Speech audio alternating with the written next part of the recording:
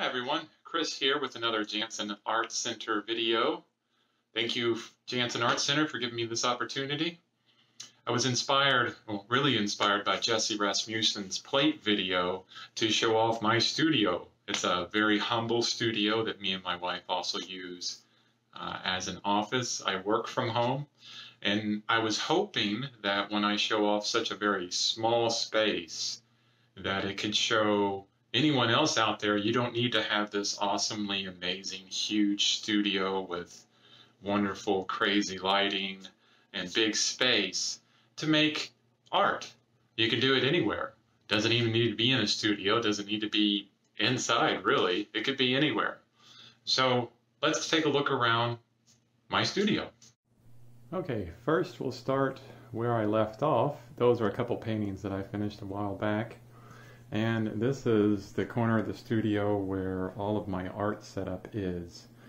I like to keep my paintings up so that I can review them and look at them as much as possible, learn from them, improve on them in all kinds of ways. Here's my very small easel with my bag full of art materials, paints and things like that. Very simple. Not much to it. The easel is very mobile. It can get me around. Current drawing I'm working on right now, and the drawing board that I featured in my last video. Here is art books, a whole shelf full of art books that I read and review on my website, or will be doing more than anything. And then a whole bunch of art supplies, different assortment of brushes, tapes, gesso, a pan that I use, or a plastic tub that I use for wet brushes. They'll sit in like an oil that never dries, so that I don't have to wash my brushes every day, and then a brush washer.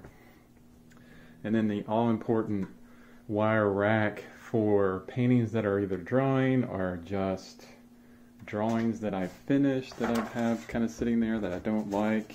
I got probably about 100 or so drawings there that I haven't done anything with. All kinds of sketchbooks, things like that. More books here. These aren't art books, these are just different related books. Another painting that I'm in the progress of working on, probably won't finish that one. And as we come around here, this looks more like an office. So this is my actual workspace. I normally work in front of my computer, and me and my wife's desk is connected, and there's my chair. It's very, very simple. I usually sit in the chair and look at any reference material from my computer monitor and draw and paint from there, which hopefully I can show you a bit more later. And then this is my board of ideas that I go through, kind of the whiteboard, a very humble whiteboard for things that I got planned that I'm doing. And then in my closet, I got stacks and stacks of foam core and all kinds of drawing paper, canvases, things like that. Oh, there's my tripod that I've built, and some paintings that I've worked on. There's an older painting that I did. You can see it on my website also. But yeah, this is my studio. Very, very small space / office. So let's check out, oh, there's my cat too, one of my kitties. So now let's check out some warm-up materials, or warm-up for drawing next. Okay, here I am at my desk with my drawing board. Again, this is just a half-inch piece of foam core, super light. I love this as a drawing board. Some clips holding my paper, could be any paper. This is 18 by 24 sheets of newsprint, very cheap paper. For this exercise I'm going to show you, it's a warm-up exercise. I would suggest using the cheapest paper you can find, because really that's all you need. And why do we do a warm-up exercise? Well, we want to treat our art making as if we are an athlete. Have as much seriousness, so importance on our art making as an athlete does, to warm up and make sure that they're in the right space, head and body, to actually create you know, what they want to create, this kind of thing. So I'm going to show you some quick warm-up exercises that I do most of the time before I start warming up. I usually never show it on my website, but yeah, it really helps you get loose. And the other thing about warming up is it really helps with your dexterity. The ability to actually put the lines on the page where you want them is, you know, a huge portion of actually drawing.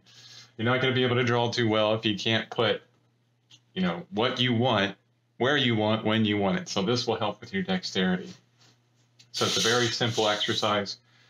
Hopefully you can see everything well. Yeah, I think so. And we're going to start with a very small circle in the center of the page. Very small circle. That's what we start with.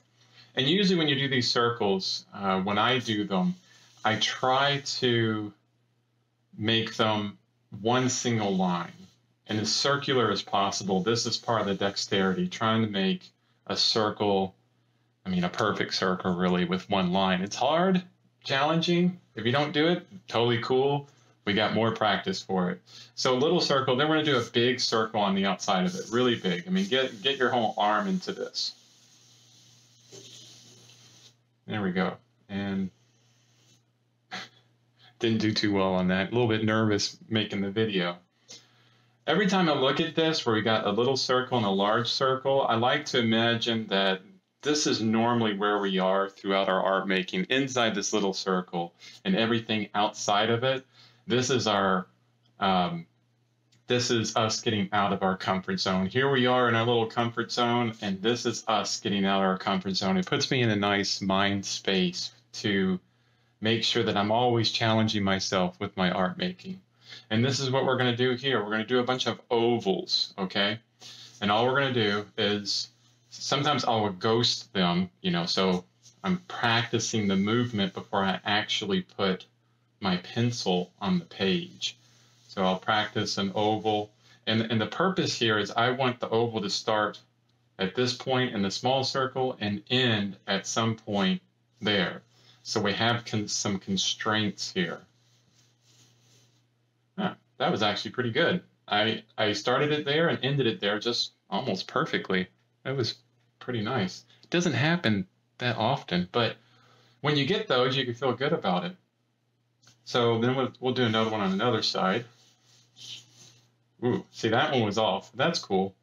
Now we're gonna start moving around the interior of this circle, creating these ovals, and still trying to hit each line.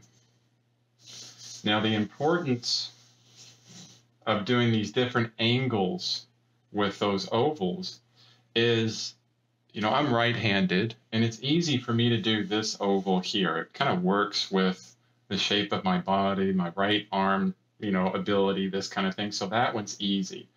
But this one, at this angle, is a lot harder. So we're going to get outside of our comfort zone again, and we're going to try to do ovals in angles that we're not used to. And this is definitely going to improve our dexterity. And you'll find the more you do these ovals, you'll have to kind of contort your body or change your body position to make sure that you get that oval in the right place. I'm constantly moving my whole arm, my shoulder, my elbow, sometimes my whole upper body. Now I'm sitting when I do this. I think standing would be even harder, but you don't have to do it standing. This is my normal position when I draw. I'm always sitting. Or when I paint, I just like to sit. And there we go. We made a flower of all these ovals, and we're training our dexterity. Now we're going to continue with this, but now we're going to transition into circles. But first we need some lines, we need some boxes, we need some constraints. It's like Alan Watts says, tennis is fun on a court. So life is fun when we have constraints. Can you imagine playing football but there wasn't any constraints? It probably wouldn't be that fun. These games that we watch on TV, these sports that we'll hopefully watch again soon as the COVID-19 thing is done. It's always fun because they're in constraints. So that's what we're going to do. We're going to put these circles into some constraints and have some fun with them and challenge ourselves again. So I made some straight lines here, well, somewhat straight, and that's another quality we want to work on, is trying to get some straight, fluid lines, one slash across, you know, not a jagged line, not a slow searching line, just let's flow it across as straight as we can. Now I'm going to just make circles inside these lines, and again I'm going to try and hit the top and the bottom without going out or too far in. Ooh. See, I got some space there, but let's try again.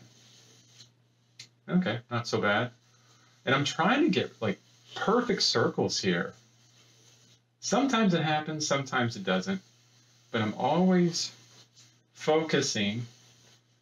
Probably not too well right now since I'm recording a video, but I'm trying to focus on getting this right. Every single circle I do, and I overlap these also. I mean, the paper is cheap, but I still want to get as much out of it as I can. And we're going to do circles on both sides. Again, they're easier over here, harder over there for me. Now, if you're left-handed, probably be easier on this side and harder on that side because I have to come across my body. So this is a physical thing, not only creative, but physical. Again, I'm staying within inside of those constraints. Sometimes the circles are bigger because the space is bigger. Sometimes it's smaller. Now we got kind of a flag shape. We really tested a lot of our abilities just with these simple lines and kind of getting our whole arm ready to do things like gestures or any kind of drawing. The next thing I'm going to do is we're going to go very geometric now. We're going to go with straight lines. This is another very important exercise, and I'm going to work down here, so I'm moving my board up. Is we want to train how well we can deal with horizontal and vertical lines. So I'm going to try and do some perfect horizontal lines here.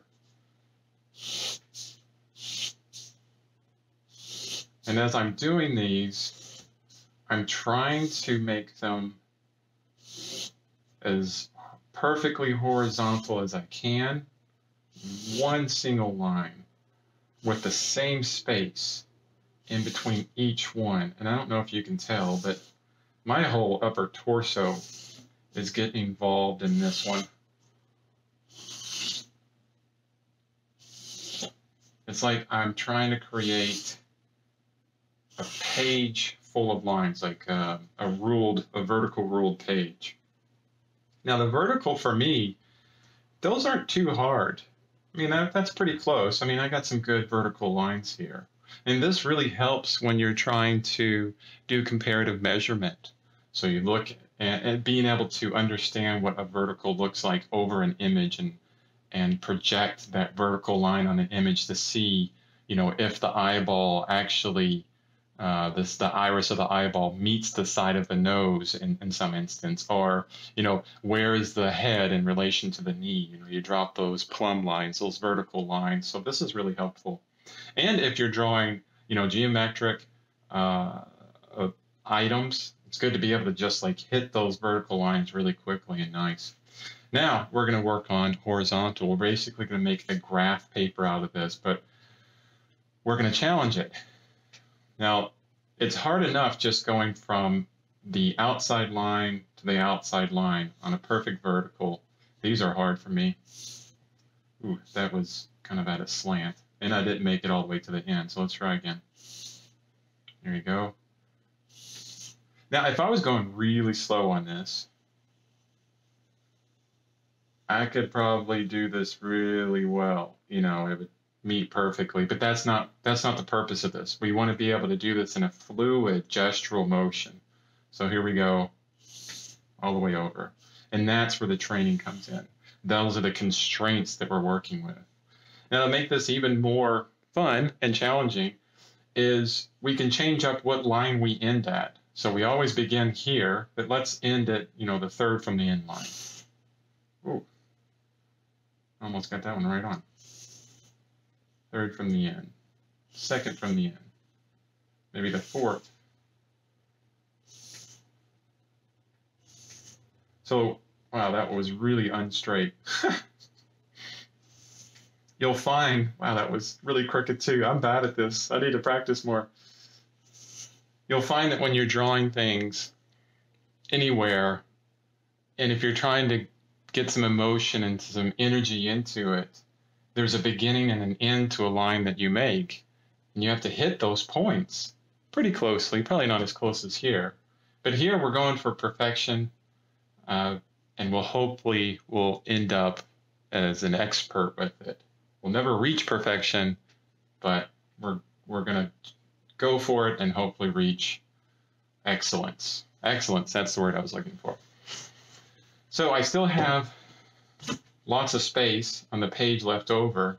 And normally what I do here is I practice certain things such as gestural lines. So I do a lot of S curves, just simple S's. And then I'll switch them around so it's a real S. So this is a real S. That was a Z. This kind of thing. Different things. So I'm really just kind of moving my arm. And, because I'm doing the video, this is taking a lot longer than normal. Usually I can bust one of these out in less than 5 minutes. I can go through the whole process.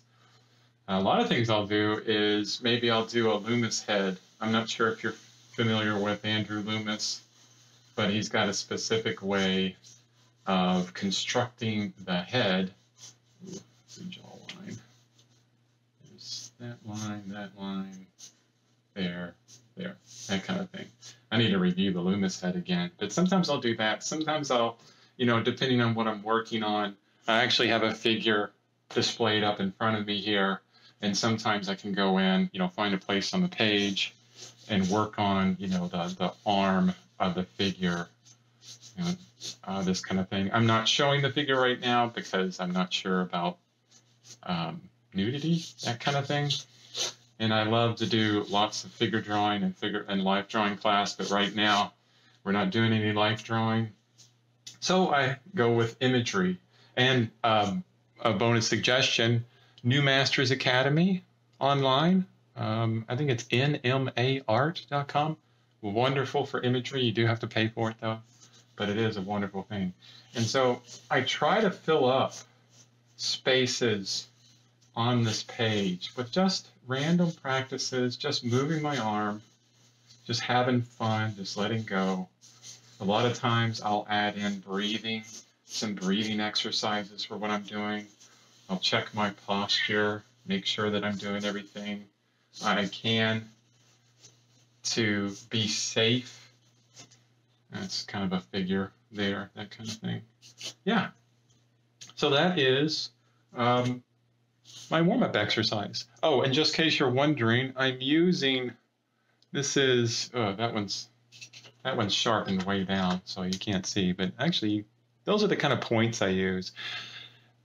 If you're going to use a drawing pencil, or a pencil to draw, which I love, this is a purpose for it. You can really sharpen it down into a point, and this will allow you to really work the side or the tip, get all kinds of variation in your line. You're basically creating a paintbrush with a pencil, by doing this. Never just use them as they come out of the box. Always create, I guess the point that works best for your creative ability. So anyway, these are Conte of Paris. I like these a lot for just this type of drawing. You can use any B pencil, honestly. I have some really soft, like here's a 6B pencil. I mean, those are really good too for any of this. The 6Bs, or graphite, is wonderful in any way because it comes off a bit easier. I like this because it's charcoal. It gets really dark. Hopefully you can see it. It looks like you can. But anyway, so that's my warm-up exercise that I try and do every time before I draw. Thank you. Well, I hope you enjoyed the warm-up exercise that I did right here. Yeah, I know it looks like nothing, but you know what? The ability you gain physically with being able to do this, and just the mind state that you put yourself into before you do your art, whether it's painting or anything, you can do a warm-up exercise either on canvas with a brush or drawing, anything like that. Hope you enjoyed it. If you get a chance, look at my website, cbeaven.com. I have drawing there every day. I got all kinds of books I review, that kind of thing. Also, Jansen Arts Center and the Whatcom Arts Project. Super awesome. Thank you for doing it during the crisis with COVID-19 right now, and giving me the opportunity and everybody the opportunity to stay connected with the Jansen Arts Center. So thank you so much, and I hope to produce more of these videos soon. Be safe, be healthy. Bye-bye.